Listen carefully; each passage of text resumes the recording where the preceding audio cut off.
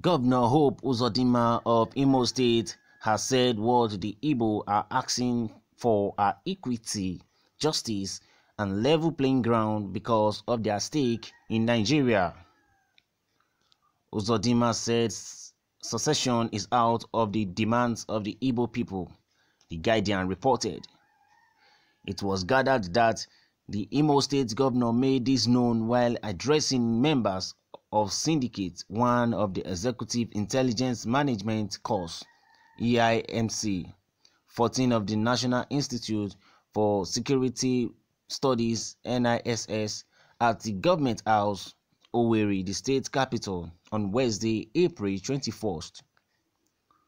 Governor Uzodinma reiterated that the ethnic group was not in support of any form of a breakup. The governor said the recent security breaches in the southeast geopolitical zone did not imply that Indugbo were tired of being part of Nigeria. His words, "All we want is justice, equity, and fairness in a big Nigerian family. Secession is not on the table. Anyone championing that does not represent Indugbo. We have a great stake in the united Nigeria and will not be party to any scheme that will bring division among us. All we want is equity, justice, and a level playing ground that allows life to let live."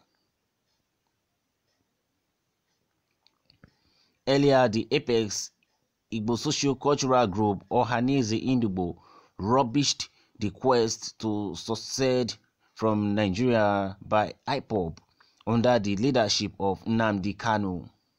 According to the President General of the organization, Ohanaeze Ndigbo, Professor George Obiozor, Kanu and his conspirators have made people pointed accusing fingers at Igbos as secessionists, Punch newspaper reports. Obiozor disclosed this at a grand reception in his honor or by Ndigbo in Lagos. He insisted that Ndigbo were not at war with Nigeria. However, the former Nigerian ambassador to the United States insisted that the Ndigbo will continue to speak and seek justice, peace, and fairness in all their dealings with everybody in Nigeria. Obiozor said, "The Igbo nation is not at war with Nigeria and we are not intending to go into war or demand a separate existence from Nigeria, so Igbo are not secessionists." Meanwhile, the Minister of Information and Culture, Alhaji Lai Mohammed, says people agitating for secession will be the first to flee the country if such agitation leads to crisis. Mohammed, who spoke on Sunday, April 18 in Lagos when he appeared on Born FM radio program, urged Nigerians not to listen to promoters of secession, the cable reported. The minister said those who support separation and secession will be the first to run away when any problem starts. We should not listen to them, as many of them have about 4 passports of other countries. Mohammed insisted that secession is not the solution to the challenges facing Nigeria. According to Vanguard, the minister pointed out that issues in the country such as ethnicity, activities by the extremist group, and farmer herders clashes are not new. Mohammed explained that rather than going or calling for separation, Nigerians must look for a way forward. That is what Mohammed has said. The Minister of Information and Culture in Nigeria said he does not support secessionists. And he explained that rather than calling for separation, Nigeria must look forward for a way that will lead us ahead of peace. Well, let's see people's reactions and know their thoughts about what has been said. Nnamdi Udeozo said, if secession is not the problem, then fix the problem. Fix marginalization, fix nepotism, fix bad leadership, fix Fulanization agenda, stop Islamization agenda. Nigeria doesn't belong to a particular tribe or religion. Face people's grievances and address it. We are tired of your grammar. We want positive, sincere steps. Otherwise, you will wake up one morning and discover there is no Nigeria. This is what Nnamdi Udeozo has said, that if the problem of Nigeria is not secession, then you fix what the problem is. You fix marginalization, you fix bad leadership, you fix nepotism, and many others.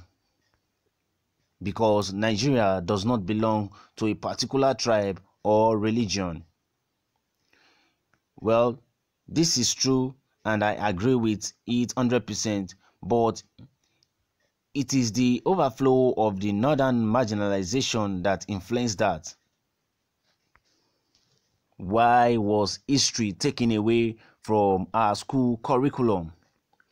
This is because they don't want the young Igbos to know that everything their fathers and forefathers worked for was taken away from them, and even the Igbos who were worth £1 billion were given only £40, and that even after they accepted that fate, the northern leader ordered Gowon to kill all the Igbos who were more than 5 years old, and Gowon refused and ordered all the generals and the army chiefs leading the war against Biafrans to lay down their arms in 1760, if you could still recall, which was how the war ended.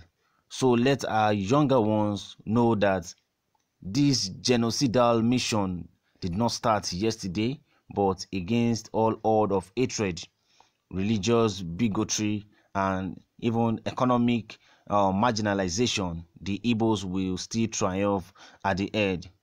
Well, let's move further and see what other people have to say about what is going on in Nigeria. Let's see what Aliyu Jimbo said, that Governor Uzodinma is one of the few wise Igbos who are conscious about the project. However, 98% of Igbos do not care to build any trust between them and fellow Nigerians. Instead of extending hands of friendship, they are busy abusing the Muslims and Islam, the North, the Fulanis and Hausa. As for me, I don't see how this is going to help matters. Do share your own point of view and reaction with us. We would like to know your point of view about this that is going on in Nigeria. Thank you guys for listening. Do subscribe to this channel if you have not, and I'll see you on the other news. Bye for now.